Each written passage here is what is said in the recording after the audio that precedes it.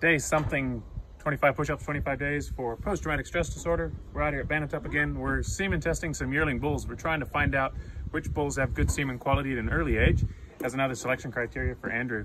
Because bulls with good semen quality at an early age and good morphology tend to have females that cycle better and bulls that cycle younger. So we've got our pulsator 5 here, and we'll just hit start on that, and then I'll get going. I'll do my 25 push-ups.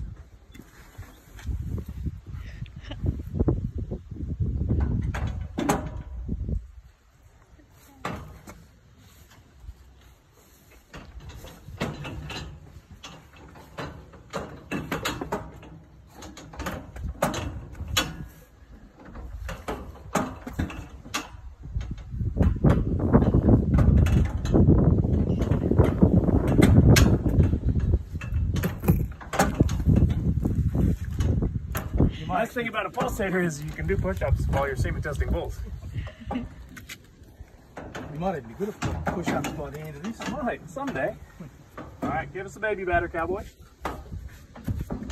We're not here to calculate with arachnids. So we got a little bit of pre-ejaculate there. This little fella's a Granny Lee 1017 son.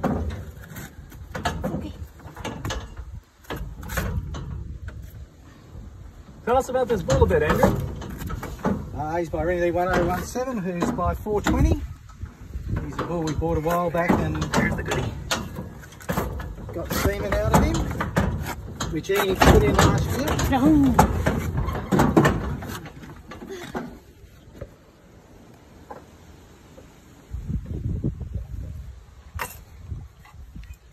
Got our heated stage. Got my nice cooling slides over here.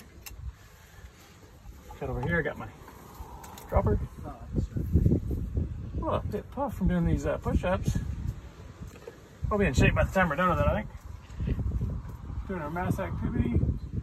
If that's a concentration of a 3, mass activity of a 4, so you can go. And then I'm going to do my progressive motility now, which is important. I got my warm saline. That'll do you. Get a teeny bit of semen there with the corner of my cover slip. Smear, smear, smear. Drop that on there. Are you okay? Have a look in there. 70% motility. It's good to go. Make some babies. Now we'll do a morphology sample and away you go.